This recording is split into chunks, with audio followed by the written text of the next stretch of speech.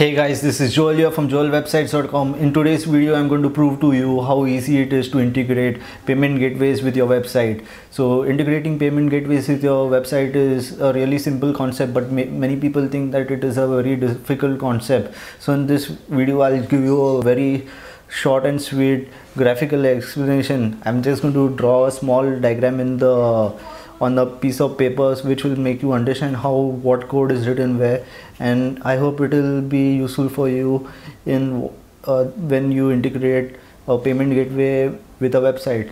If you like this video, don't forget to give a thumbs up, and don't forget to leave a comment of appreciation in the comments below. So let's get started. Basically what happens is that you have to just redirect the customer to the payment gateway website along with the variables. Okay, so you'll be redirecting the customer to the payment gateway website using the variables. The variables will have information like the amount, some information about the customer, his first name, his last name, his email address, and so on. And it might also contain the order details of what order has been placed. It will also contain other details like the transaction ID and so on. So then, based on the payment success or failure, you will be redirected him back to the website. So now, how do you start? First of all, you will have to try to contact them. Secondly is that you will need to ask them how the redirection works. So they will have to provide you with sample code, okay? Without the sample code, it won't be possible. So it's important for you to have the sample code along with you. And then later on, you'll have to ask the person who you are integrating the payment gateway for. You'll have to enter in the merchant ID and so on. So you'll have to ensure that the payment gateway details are provided by the person. Make sure you have all the details.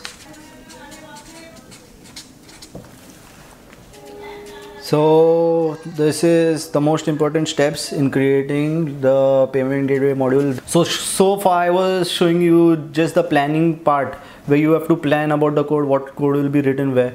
I will now show you how a sample PHP file looks. I mean a sample PHP redirection code, and I will also show you steps on which will help you to debug if you encounter any issues. If you encounter any issues while creating the payment gateway. So basically you will have to send the payment gateway people an email saying that you are unable to integrate it. I'll just show you the screenshots of how I had contacted the payment gateway. I'm still contacting them. The thing is that you have to just be behind them, and they will help you create the payment gateway successfully. It is a somewhat easy process, but you will have to have some patience. Overall it is a easy process, but you will have to have patience. So in this way you will successfully create the module. Later on, the remaining thing is that you will need to know about the success and the failure pages. I will give an explanation about that too in this video. So stay tuned guys and keep watching.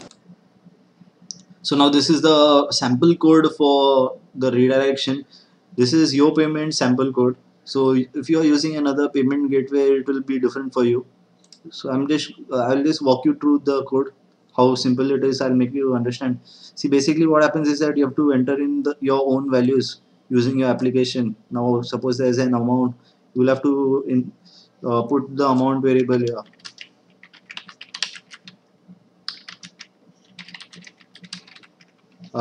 So similarly you will have to put the other details as well. Okay, so gradually you will have to enter in all the details, but here you will have to enter the merchant ID and so on. So in this case they are asking for the payment account holder number.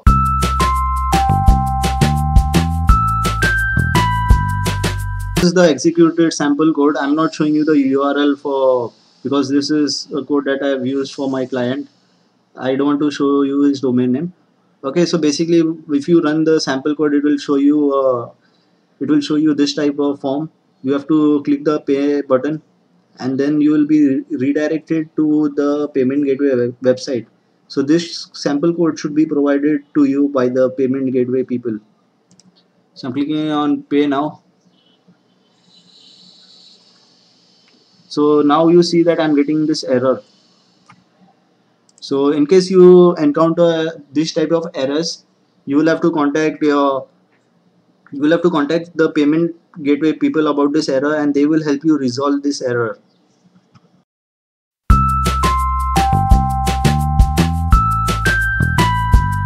So this is the type of email that you will need to send to your the payment gateway people. Please make sure you enter in a good subject.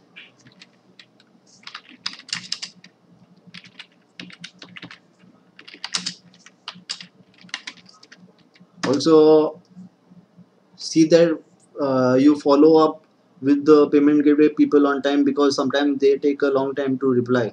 It depends on the payment gateway. Some people reply very quickly and some they don't reply very quickly.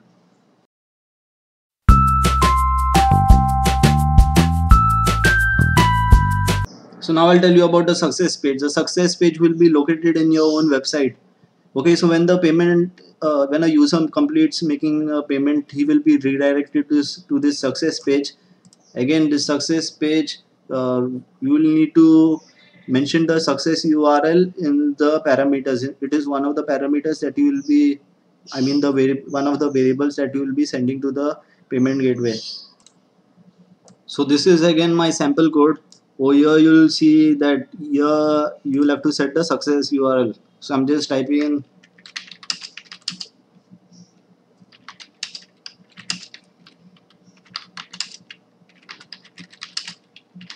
Basically you have to just type in your success URL over here in this section, and in this is basically the about URL. It means a failure URL. So what will these two things do? The success page will redirect you to the customer to the website, but over here it is going to save the details for the order in the database.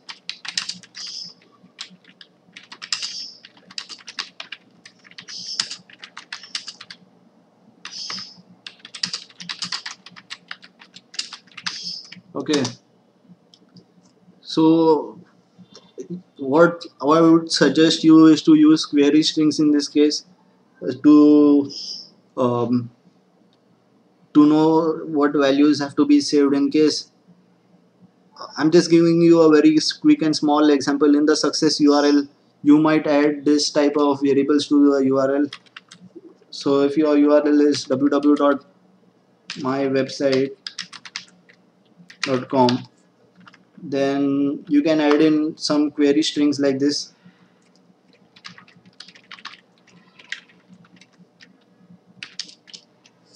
So in this manner you can add variables. These are called query strings. You can check about query strings on W3 schools and on other websites. It will be really helpful. So basically it will allow your application to, this will help you get the values more easily. You can pass some values to this. And now I will be the main purpose of the success page is that it will save that the order was successful in your in your PHP MyAdmin database. It depends now whatever database you're using. You need to, it's basically you'll have to create a system where you'll save these details. So now I'll talk about the failure.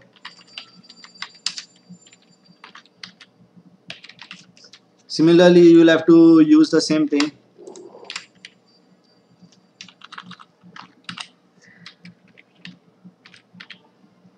You can either use success is equal to 0, or you can use failure is equal to 1. It's as per your wish. You can use any variable of your choice. I'm just giving you examples. You can use anything you want in your code. I'm just using some examples so that it's easier for you to understand. So in this in the failure page it will basically say that the order was a failure. So guys, if you thought that the video was helpful to you in some way or the other, you can give me a thumbs up for this video, or else you can comment down in the comment section what was wrong in the video, or you can even post what you would like me to explain in more detail in the comment section. You can even comment your doubt to anything, so in case you comment a doubt, somebody else can help you out in case they see the comment before me. So it's not that just I can reply you, but the whole world is that to reply to your comments. So I hope you enjoyed watching this video. So thanks for watching this video, guys. It was real fun creating this video. Please subscribe to my channel to get more updates from my channel. Stay tuned, guys, and take care. Love you.